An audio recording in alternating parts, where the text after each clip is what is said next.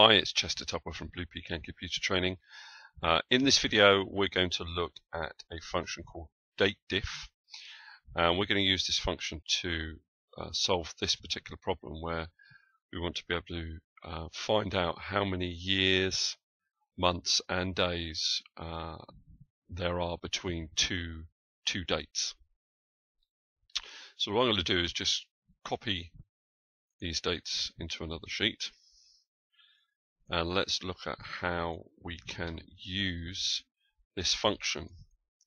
So the function is called DATEDIF, and what you'll find is that it doesn't actually appear anywhere in this little screen tip when I type in the name of the function.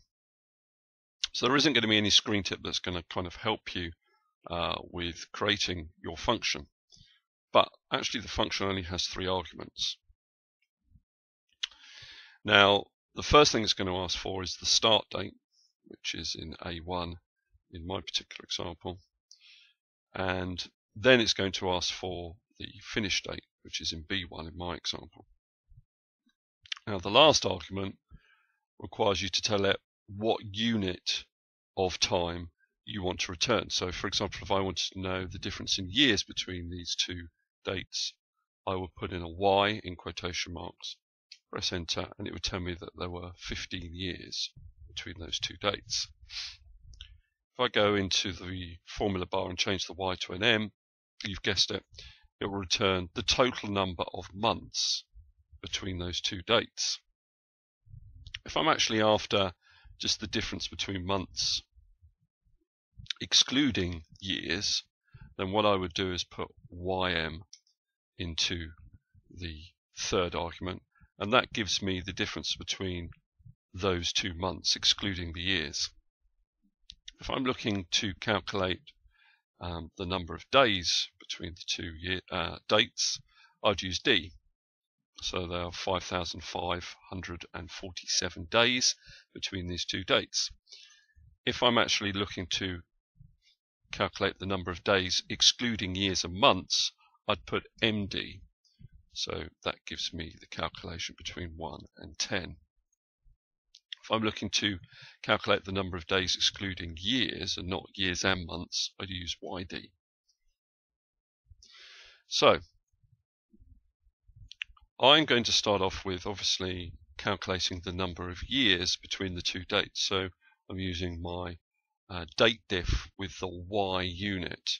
So that gives me 15 years. But I also want, in the same formula, to calculate the number of months as well. So I want it to say 15 years, 2 months, etc. So what I can do is use the concatenation symbol, which is the ampersand symbol, to join the calculation of the number of years to the calculation of the number of months. So what I'm going to say, well, first of all, let's say DATEDIF, and I'm going to label this answer with the word years. Okay, now what I've had to do, because I'm returning a text string there, I've had to put it in double quotation marks.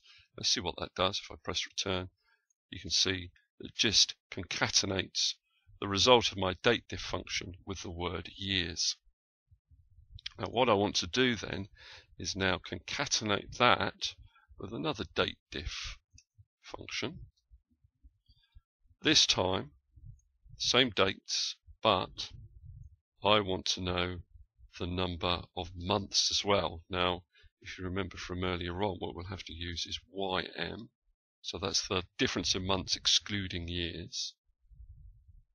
And close the brackets. And then what I would do is I would concatenate that with the label months. Notice I leave a little space before the word months. Press return, and you can see that I have 15 years and 2 months. It would be helpful if I had a space after years as well. So 15 years and 2 months. So what I could also do if I wanted to is add on the days. So let's put a space after our months. And we're going to have ampersand and then DATEDIF again. Same dates as before. This time what I want to do is return the difference in days excluding months, so MD.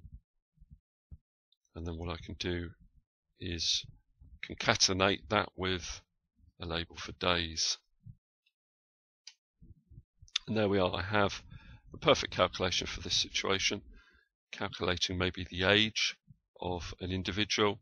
We get 15 years, we get the years, we get the months, and we get the days. Okay, hopefully that was helpful.